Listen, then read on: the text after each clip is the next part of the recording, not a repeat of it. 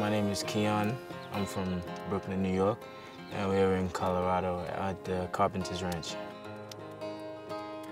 Growing up in the city it's a little hectic.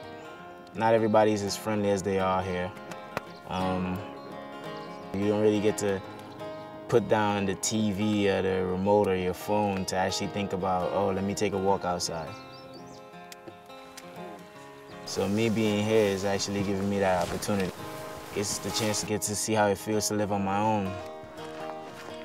Today we helped each other overcome our fears. Like the way I got up on the horse, me and Raymond. Good. Nice job. To see him go and then I did it, I was surprised at myself. My fear of like the horses came from when I was little. It's just being like nervous to the point where it's like fear. So me seeing my teammates do it kind of pushed me because I didn't want to let them down by being that weak link, you know. And me pushing myself to do it today, when like it actually got to the point where I was comfortable with it. Pull yourself up. Nice job. See how much more relaxed you are now than when you first started? Yeah.